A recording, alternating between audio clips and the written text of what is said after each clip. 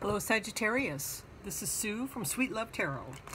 I have passed 2,000 as far as my subscribers go, and so as promised I'm doing another round of Tipsy Tarot. These are love readings and they will be for the last week of June. So, Sagittarius, last week of June. Okay.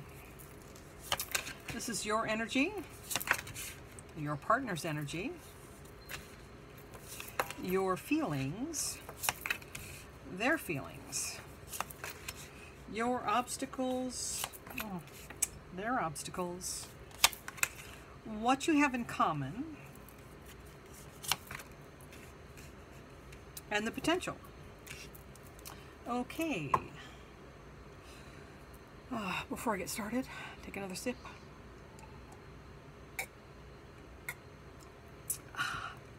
Okay, your energy currently is the Queen of Swords. So this is powerful. This is someone that thinks things through. They're clever, they're quick, they're perceptive, and they're very independent. And that's your energy currently.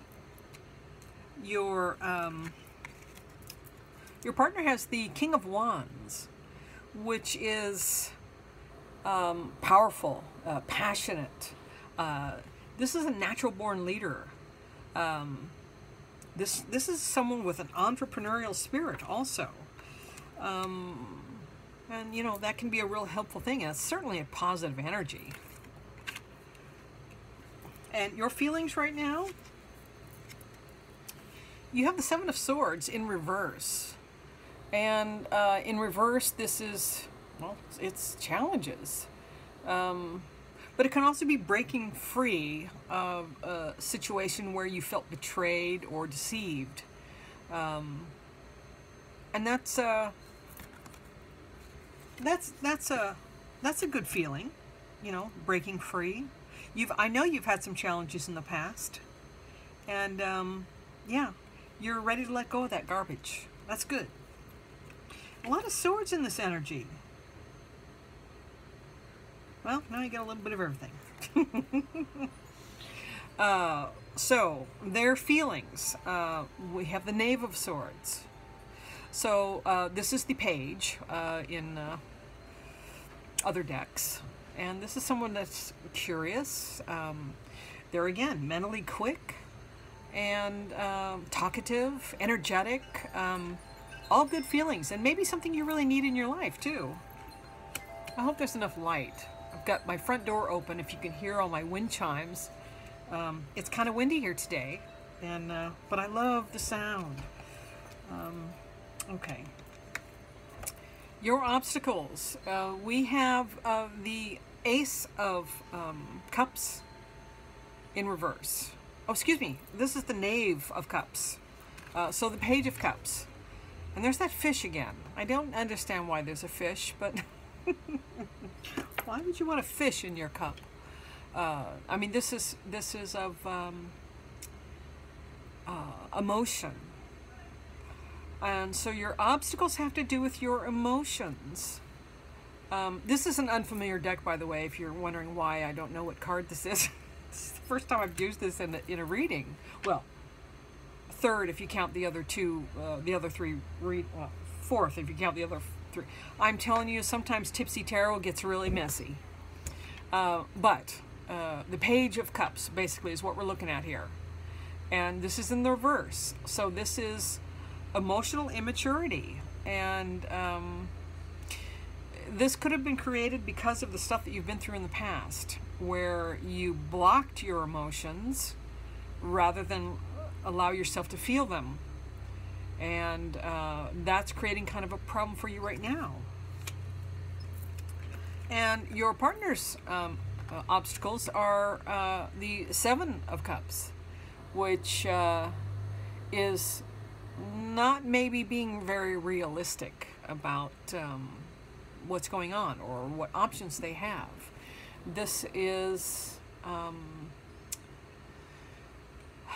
fantasizing, not being 100% focused on what's real. So, yes, so this is like an illusion.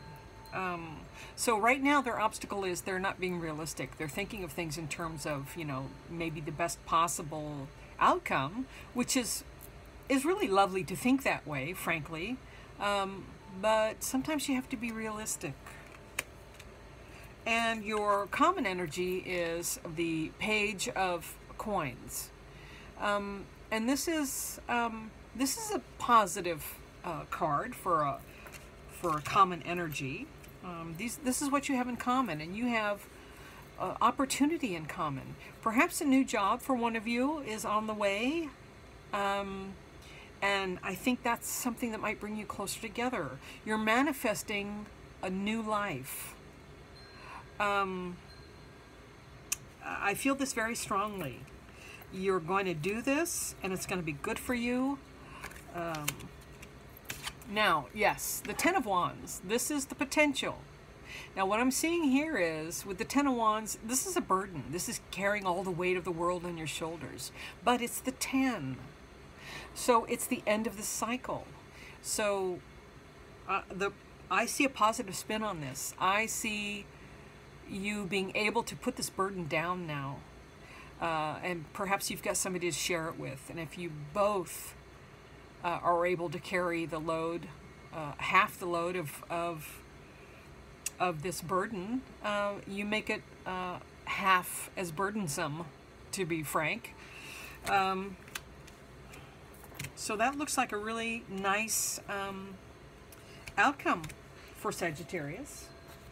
And let me pull a Wisdom of the Avalon Oracle card and see if we can get any kind of further advice.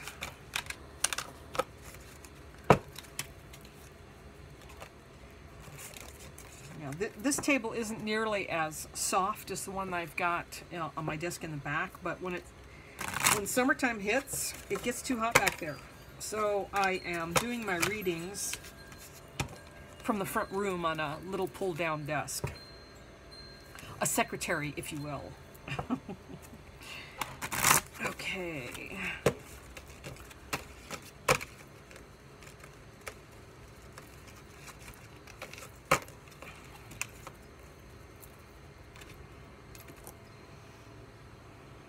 Okay. Gentleness and diplomacy. Yes. Okay, I can see that being something that you might need to embrace. You tend to sometimes be like a bull in a china shop. I know you're not a Taurus, but you got horns. But at any rate, yes, time to be calm and gentle. And with this kind of energy, I have no doubt that you're going to succeed in making this work. It looks like there are some obstacles and that you have some things you need to accomplish before you can put this together. And but I don't doubt, from the potential and from the advice card, I don't doubt that you're going to be able to do this. So don't block your emotions anymore. Help your partner see things realistically. If you want to go forward and have a true down-to-earth relationship, gentleness and diplomacy. So that's what I have for you this time. This is for the last week of June, and I'll be doing another reading before the week is out. Someone requested a long-distance relationship reading, so you might want to join me for that one too. And I'll see you. Bye-bye.